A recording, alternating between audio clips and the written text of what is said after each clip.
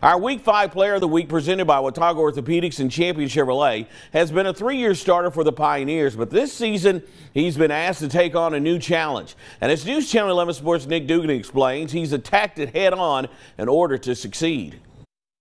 David Crockett senior Jake Whaley has been anchoring the defense for the last few seasons at inside linebacker. We just want to go out there and bust them in the mouth every play. Physicality is my language. A little underweight, actually, to play inside where he plays, but he just plays so hard. It's why when the team lost its top 2 quarterbacks ahead of the Musket Bowl, the coaching staff selected Whaley as signal caller.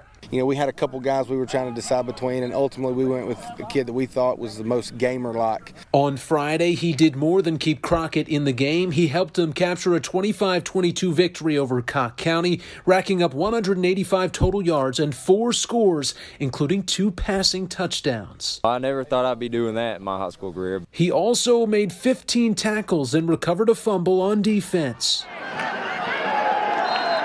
We've had some historic performances over the past few years on, you know, somebody that plays both ways, but never anybody that's played quarterback and then went and made 15 tackles. That's pretty spectacular. While Whaley makes the transition to QB look easy, he'll assure you it's not. Learning all the hand signals and everything, you know, because at running back, I usually just get the ball handed off to me, but now I'm the one handing it off. But he's done nothing but continue to improve thanks to hard work and the support of his Pioneer teammates. The line, all the offense have been showing me nothing but love, and we're coming together as a team, definitely. Jake, on behalf of Watauga Orthopedics, Champion Chevrolet, congratulations on being selected the WGHL High School Football Player of the Week. Strong work on both sides of the football. In Jonesboro, Nick Dugan, News Channel 11 Sports.